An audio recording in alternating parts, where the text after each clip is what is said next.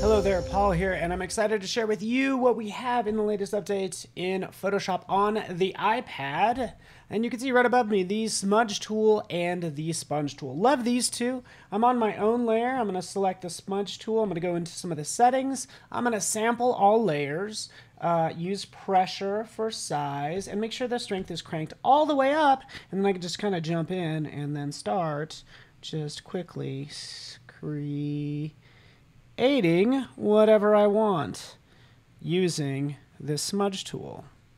Gives me that nice 3D painterly effect, as you can see, very quickly. So that works out pretty well. In fact, I can jump in and use the Sponge tool and make sure that's set to saturate. Then I can jump in and give it some more depth, like make it pop on the parts that look like they're sticking out more, right? Just kind of running over parts of these letters, giving it that pop and making it look great, all using this latest update in Photoshop on the iPad. So check it out today.